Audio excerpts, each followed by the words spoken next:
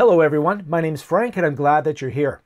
When I'm working with teams, I often want to be able to look at two things at once. For example, I want to see a list of all the channels in my team, and maybe I want to see a chat that I'm involved in, or maybe I want to see three things at once. I want to see a list of channels, I want to see the chat, and I want to see an application that I'm working with.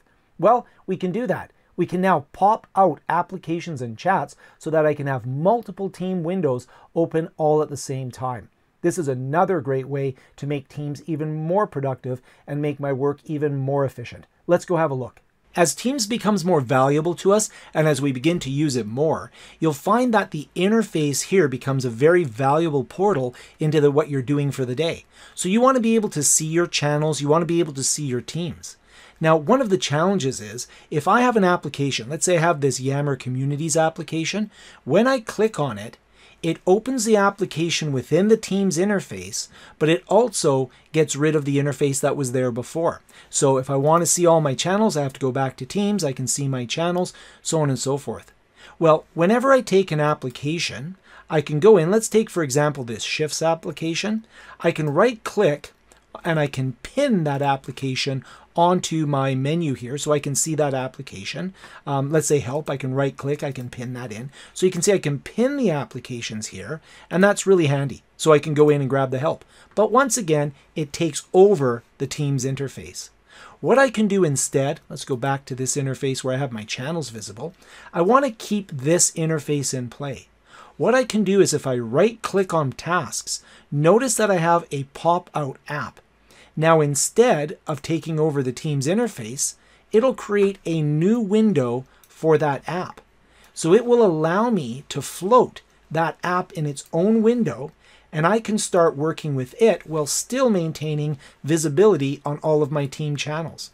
Let's go and do the same thing with the help. Instead of clicking it open, I'll pop it out. So now I've got my help popped out. So I've got my help popped out, and I've got my planner, my tasks popped out. So I can easily switch between three different Teams applications and environments by using the pop out.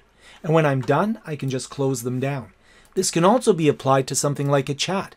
So if I have a chat, let's say I have this chat with Diana, if I hit the ellipse here, you can pop out that chat. And I've demonstrated this in some other videos here. I'll just say here, we'll close that down. I've demonstrated in some other videos how I can use this in teaching to have multiple chats all popped out.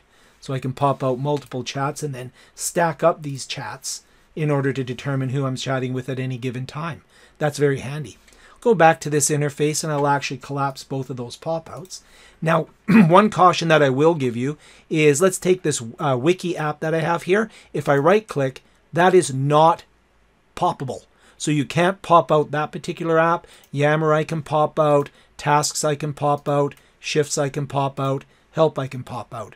If I hit the ellipse here and you go to the different applications like the Who application, notice you can't pop that one out. If I go to, well, come back here, Stream, I can pop out Stream. So you'll have to go on an app by app basis in order to determine which ones you can and cannot pop out. I hope that was useful. Pop out those chats, pop out those apps, and have a look at how much it makes your workflow that much more efficient. As always, subscribe and comment and like and do all those great YouTube things. Share with colleagues. And if you want to see some more videos on the channel, here they are.